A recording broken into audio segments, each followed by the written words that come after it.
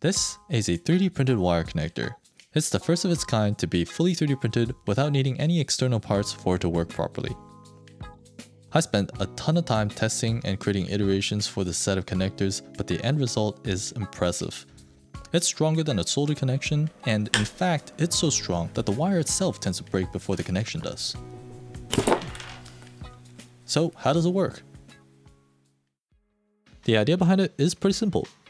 A compliant plastic lever would slip over the wire and cinch down mostly on the insulation rather than the copper wiring itself. As for the electrical connection, the old twisty method should last as long as the two ends of the wires don't move. A little bump in the center also helps clamp down on the twisted connection, preventing it from coming undone. The compliancy of the plastic that makes the lever work in the first place is also an issue when you need to maintain a consistent and robust clamping force along the wire. But by creating a much more rigid cylindrical shell, we can then force the entire clamp into it, which will then compress this class 2 lever into its closed position by applying a constant force inwards along its length. In the end, I made the entire assembly a screw-in connection, as that not only creates leverage but also makes the connection resistant to pulling forces, which would be the main force acting on a connection like this one. Now, how do you actually use this thing? First, strip the ends of the wires that you want to connect together. Then, pry open the lever so that the opening becomes just big enough for the wire to go through. Be careful of prying the lever open too fast now, young blood, or else the lever may just snap and break instead of bending open. You then want to thread one of the wires through the lever and housing, and then twist the two wires together to form the electrical connection. Once that is done, clamp down on the connection with the lever screw, making sure that both wires are positioned where the twisted electrical connection aligns with the center bump. Finally, while holding the lever clamp closed, you twist the entire thing into the housing, which should leave you with a very secure joint between the two wires.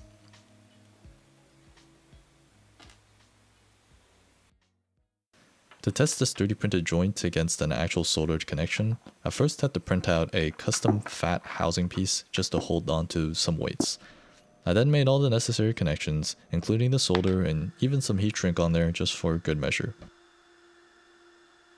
When tested, the solder connection held up to about 5 pounds, but broke when I added a metal nut of unknown mass.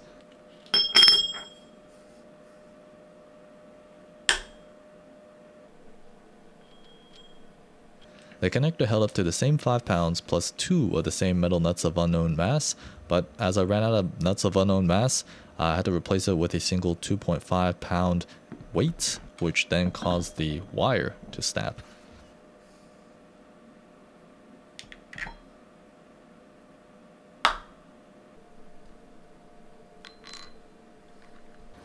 I also made and printed these custom lever screws just to hold onto the multimeter leads so that I could test if the conductivity of the 3D printed connection was affected under tension. 0.4 ohms. The whole system here was put together with these 3D printed connectors, and it's pretty strong. No glue, no tape, nothing but the force of the lever screw clamping against the wires.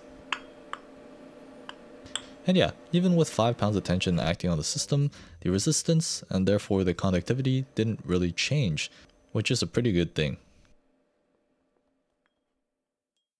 I also designed 2 tools to make the process a whole lot easier.